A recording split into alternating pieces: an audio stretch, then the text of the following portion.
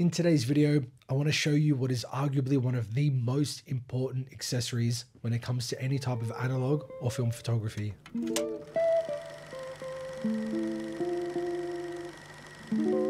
Welcome back to the channel, and if you're new here, my name is Ricky, and in this video, I want to talk all about light meters.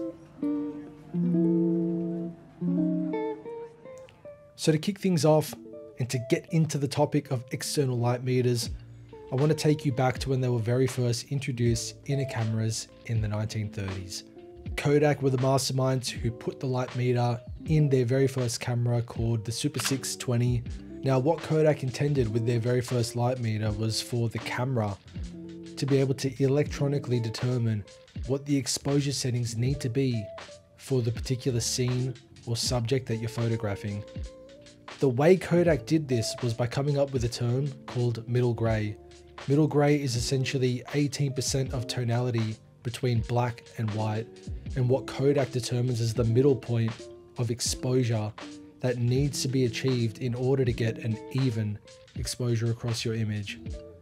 Now, without going into too much depth and detail on middle gray and the percentages and all the specific details, in this video I want to focus on just the raw facts and the simple terminology to get you started in metering light with an external light meter.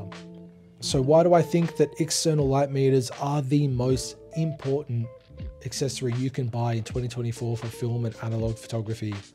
Well, when it comes to film, it all starts and stops with exposing your image correctly.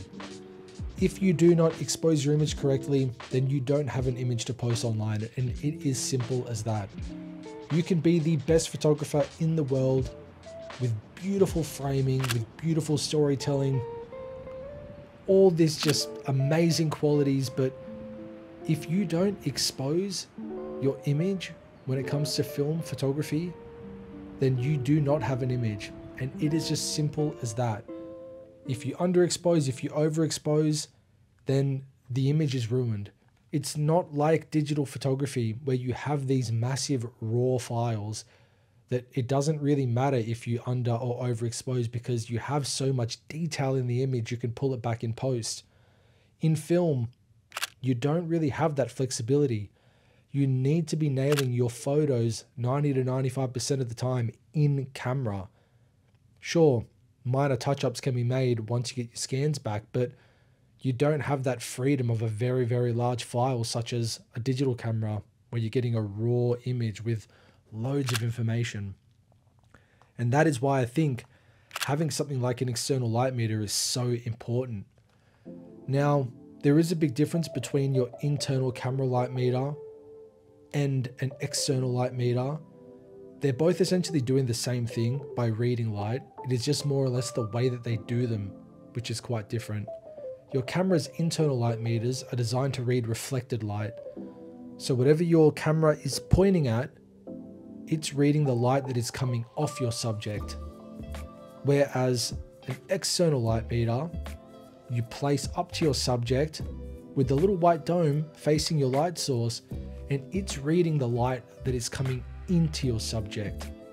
Now, it all sounds the same, but in practice it is quite different, because sometimes in your scene, you don't have what is known as middle gray for your camera to determine what exposure settings it should be at. And this is where you can lead to inconsistencies with your exposure settings.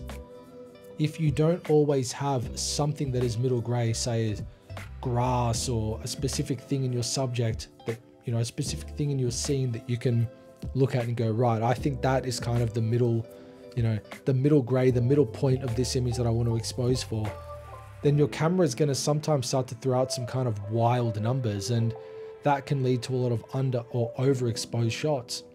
Whereas if you take the time to expose with an external light meter, you are getting a much more accurate and even reading across your scene, giving you better exposures in the long run. I specifically started using a light meter from virtually my first rolls of film.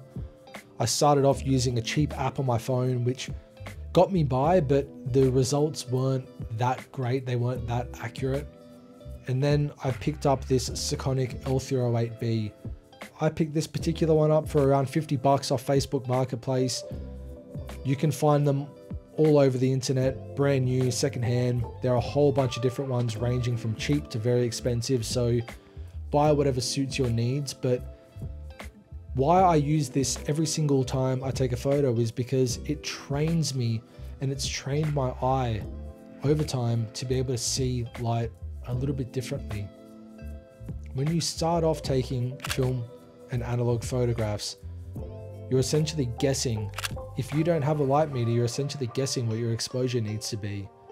There is no, like a digital camera, you can't preview the image, you can't see the image before taking it. So if you don't have something to tell you, or at least give you a guideline of what your exposure needs to be, you are really just guessing. Now I use this light meter for every single one of my photos.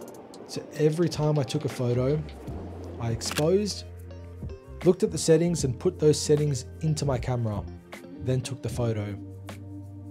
What that did was it trained me over time to be able to look at scenes and go, right, I remember taking a photo in similar lighting that was these settings. I think I'm going to be kind of within the ballpark to expose like this.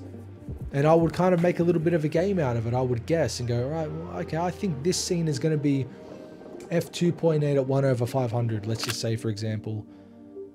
And then I would check and I'd go, oh, you know, I was pretty close.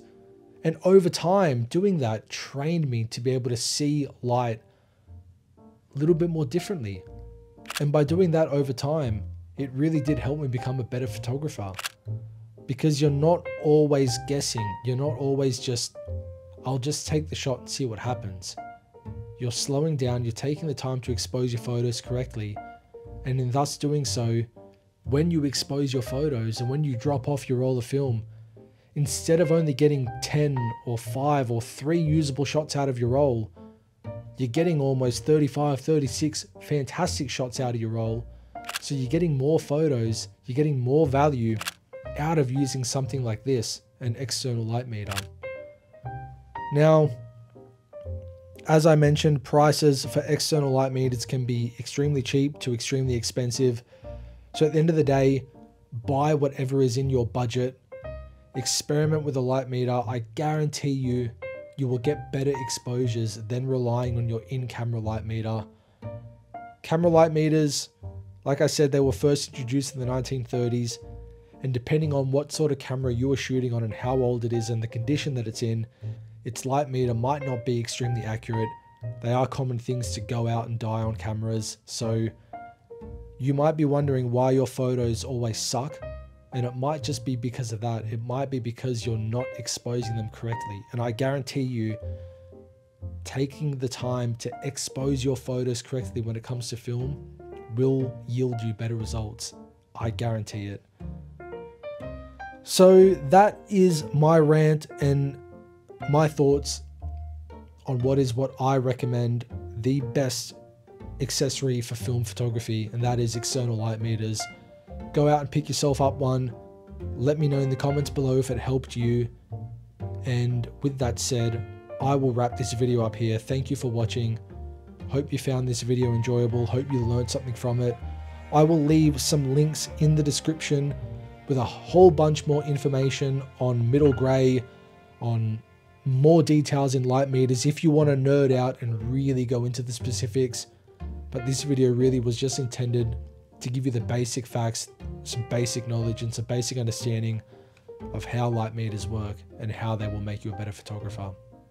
So, thank you for watching, and I will see you in the next video. Peace.